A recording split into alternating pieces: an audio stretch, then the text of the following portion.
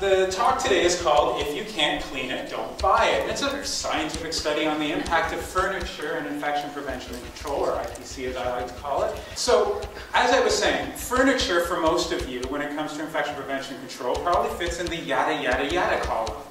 So we're talking about hydrogen peroxide disinfection, and we're talking about bed linens, and we're talking about C. difficile, and yada yada yada, and somewhere in there is furniture. Of course, PIDAC would not agree with you, because if you look at these two documents, it actually talks about furniture. And the whole point is that even though it happens to be low touch and non-critical, it does still play a role in being able to prevent infections from spreading from one person to another. What do you want to do for furnishings? Well, according to PIDAC, you want to choose finishes, furnishings, and equipment that are cleanable. Pretty obvious. You want to ensure compatibility of the healthcare settings, cleaning and disinfecting agents with the items and surfaces to be cleaned. In other words, if you use it, it shouldn't eat the fabric.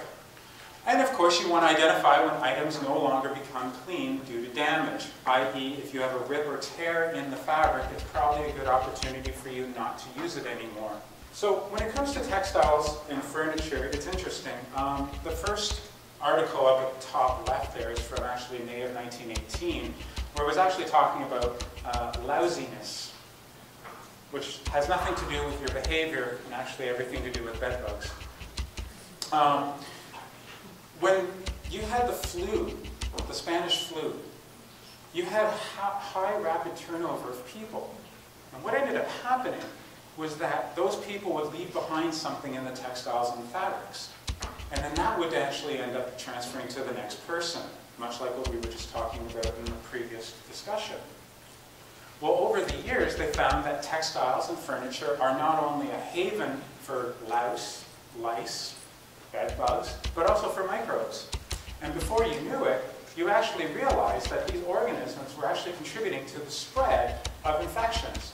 So while you might be washing your hands absolutely perfectly, remember that for the next few seconds, if you're not keeping your fabrics, your textiles, and your furniture clean, you're actually doing yourself no favor.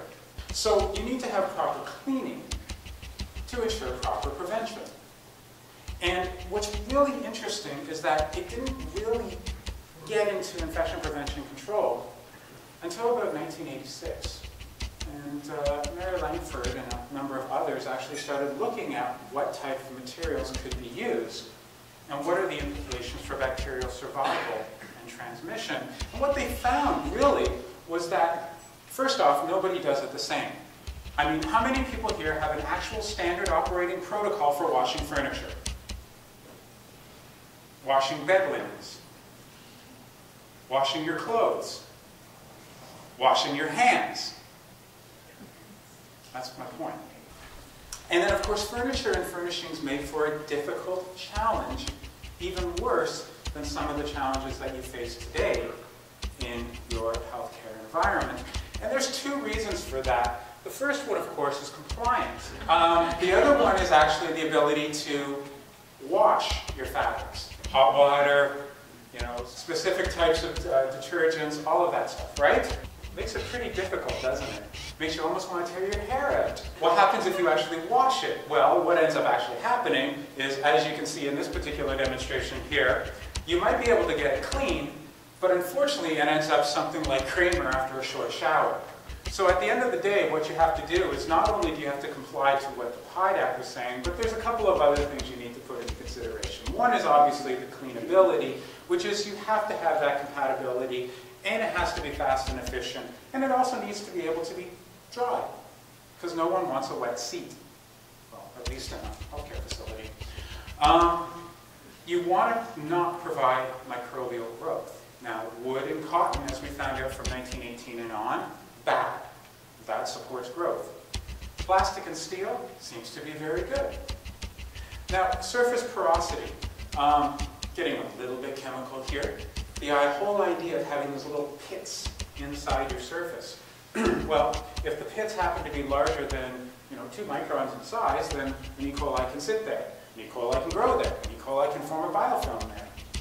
So you want to make sure that you want to reduce that porosity. And of course, something that a lot of people don't think about is the absence of seams.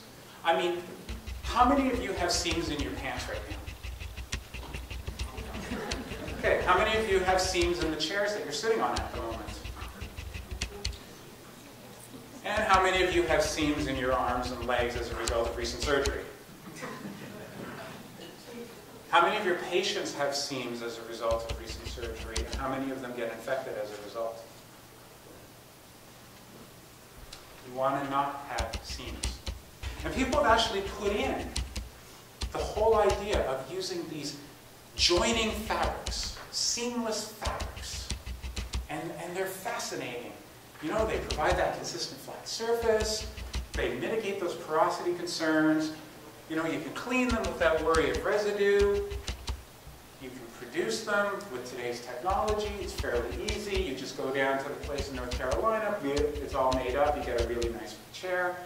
And it may offer a means for improved infection prevention. Unfortunately, they cost a fortune. And that's a major problem. Because if you all of a sudden want to start redeveloping your entire healthcare facility, you have to not only look for the long term, but you also have to look in the short term. And I know some of the people who essentially are the CAOs when it comes to these hospitals. I mean, I worked with Ottawa Hospital from 2002 to about 2009. They're not particularly keen on these types of things. So there are other approaches, and one of the best ones that have come out is the concept of surface coatings. Now, how many of you have ever heard of a surface coating? How many of you have ever used polish on your table to prevent scratches? That's a surface coating. The difference is, over the last number of years, we've changed that surface coating from oil, wax, and grease. I mean, they're wonderful. They really work, just not to prevent infections, to other things. And one of them was PVCs. And I don't know how many of you remember the good old environmental days of the late 1970s, but the PVCs actually created something called a phthalate. And that's, cancerous, toxic, it's kind of a bad thing. And so now, of course, we want to try and avoid PVCs, we want to avoid phthalates, we want to avoid phosphates, we want to avoid all of these wonderful chemicals that could potentially kill us in the environment. Puncture and tear resistant, right? You don't want to have something that's going to get punctured, because if you do, then you've created an inadvertent seam, and that's where you can actually have things that can happen. And then, of course, if it's possible, you want to have a coating that offers you some kind of antimicrobial property. And can you think of one particular chemical that may actually meet all of these recommendations? You say, PU. In this particular case, though, it's called polyurethane. This actually is a really, really cool molecule, because not only does it offer seamless coating, and it offers you something that is durable, non-porous, resistant to microbial colonization, as I've been told to say by my friends at HealthCentric. But what I want to say about polyurethane is the fact that if you see the chemical right there, you see what we call an ester group, which is the C with the double bonded O and then the O to the side. That is what we call an electron and proton hog. What that does is it essentially takes any microbe's proton motor force, which is essentially what it needs to survive, and it steals all of those protons and electrons from the bacterium, because it's saying, I like it. And then all of a sudden, the microbes have a very difficult time surviving. So there's actually a bit of an antimicrobial nature to it, and one paper that comes from 1975 actually showed that if you autoclaved polyurethane, you killed everything for weeks afterwards. Because it created these amazing fatty amines and these great oxygen radicals. And that's basically what you're seeing here with this particular molecule. So if you add this polyurethane and then you heat it up to over 70 degrees Celsius, you've just created an antimicrobial. So now let's have some fun and let's look at the study for which the subject of this talk is about. It was done by Antimicrobial Test Laboratories, done by our friends here at HealthCentric. And it's very, very, very simple. Okay? And what it's going to do is it's going to find out whether or not a coating, a polyurethane coating, can actually improve our ability to prevent infection spread. What they did is they actually spread a certain amount of this, 2 mils, 0.02 mils of a 10 to the 8 solution, allow it to dry for 45 minutes. You then clean it, just with a nice disinfectant wipe. In this particular case, they use Cabbies. You neutralize it after 3 minutes, and then you find out how much was left over. So this is what they did. They took a good old-fashioned piece of hospital-grade vinyl, seams and everything, and they took another one which was coated with PU. Didn't duplicate. So when you see control 1, control 2, that's just hospital-grade vinyl. P1, P2, those are essentially the polyurethane coated. And what you have here is a log reduction scale.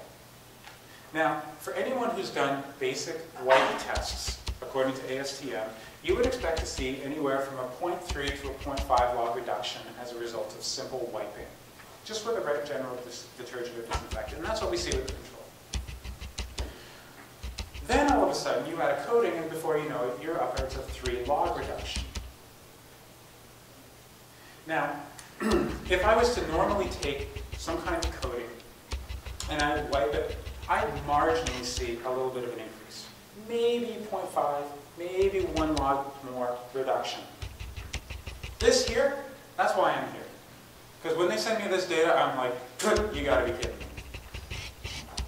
Fact is, that polyurethane coating basically wiped out whatever type of load you would expect to see. Because literally, unless someone explodes onto a chair, you're not going to see more than about 1,000 CFU of any type of bug per centimeter squared, or I should say per decimeter. Just to give you an idea, the fabric was cleanable. So you could clean the fabric, okay? And it did not support microbial growth and controls. In other words, you didn't see an increase in the bacteria as a result of just letting it sit there for 45 minutes. But what the coating did is, because it reduced the presence of seams, it reduced the presence of porosity, and it seemingly had those lovely oxygen molecules, it actually exhibited something that provided you with an antimicrobial effect that you would not normally see if you had just simply given it a glass coating and wiped it. And I know that from my own experiences in the laboratories. What it did then show is that not only is it impressive, it's also PIDAC compliant, because it basically fits everything I talked about at the beginning that you've probably forgotten by now. Furniture continues to be a challenge in infection control. PIDAC has that specific section to address the issue, and coatings offer an alternative option, and PU has been effective for over 40 years, and now we see that PU seems to be having an increased ability in being able to help us prevent the spread of infections. Coatings, obviously, we know now for 30 years, provide increased cost efficiency or cost efficacy, depending on how fast you spend it. And you can actually have upwards of a decade of use without loss of function. So basically, as soon as you create those lovely amines and those lovely oxygen molecules, you're pretty much good for a decade.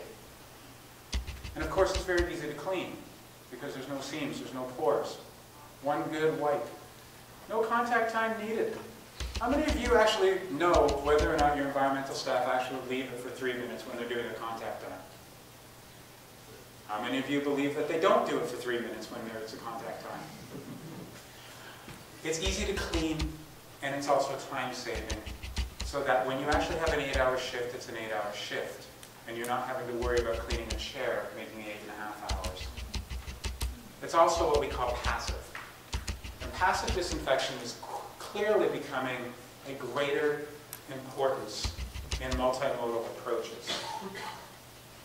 I was at APEC earlier this year, and the whole idea of passive disinfection was starting to really make a difference. Well, this is one way that you can look at passive disinfection as being able to help you, rather than just simply, force you to do something else that you just don't want to do, or you know that no one else is going to do anyways. And more, even though my friend Didier today at the WHO will hate me, you don't have to monitor this. So Clint will like me. So I'll leave it there. Thank you very much. And